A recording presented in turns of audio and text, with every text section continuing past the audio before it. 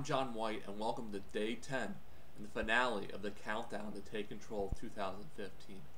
Today we wrap up the whole series by talking about ways that you can invest in yourself. If you followed us from day 1 to today, congratulations. But we've done a lot of things on this countdown. We've shown how we can take control of our spending, our saving, and our investing. We know where we stand financially by creating a net worth statement. We know exactly how much debt we have, and we have it listed out, and that gives us a blueprint to help start to pay it off. We learned about the power of setting up automatic investing and giving, among other things. We sell some stuff. We sold some stuff, got rid of some stuff to generate some cash flow, and we've changed our dependence on our W-2 to get more money in our paycheck each month instead of getting that lump sum each and every April. But now we're going to talk about the best investment that you can make. That's the investment in you. Yes, you. And there's a lot of ways we can invest in ourselves. There's not just one specific thing. We can do some self-improvement, help something in our career. We can learn a new skill that'll help us make money either on our own or at our current job. There's ways you can invest in your parenting. To become a better parent. There's ways that you can invest in your marriage. How great would it be to get your marriage off on the right track, or other areas of your life such as your health, in relationships. So anything that will help you improve and make your life better. There's also, you can invest in your faith, and that's a great way to invest in yourself. And with those things that you can invest in yourself, there's a variety of ways you can do that. There's not just one size fits all. There's education.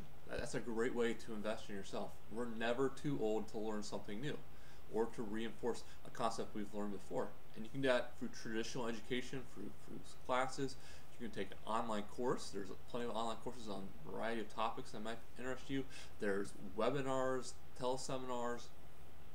You can read books, read blogs. That's a great way to get information and to invest in your life.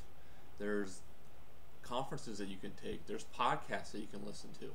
And I'm not talking about just financial things to invest in yourself, but any other area in your life that you want to improve in. So my challenge to you and your action step for today is to think about what you want to invest in yourself and how do you want to improve. How do you want to improve, and how are you going to do it in 2015?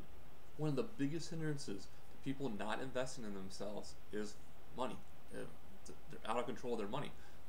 But this course, what this series is giving you some ideas on how to start to improve in 2015 and take control. And so that barrier now should be gone. And so now you can start to think about things that you can do with your money to invest in yourself. Well, that's all 10 videos, and that's the countdown to take control of 2015.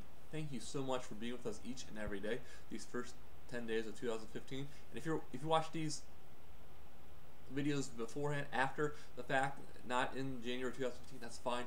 But I want to hear from you guys. If you guys have done this and apply these principles, these action steps in your lives, I want to hear your results.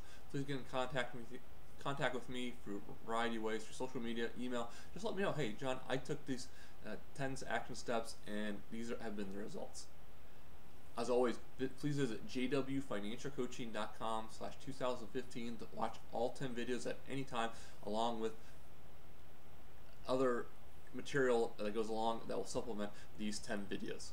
Well, that's all we have for the countdown to take control of 2015. Hope your 2015 and beyond is a great journey, and I'm looking forward to hearing from you guys. I'm John White. Thanks again. Bye-bye.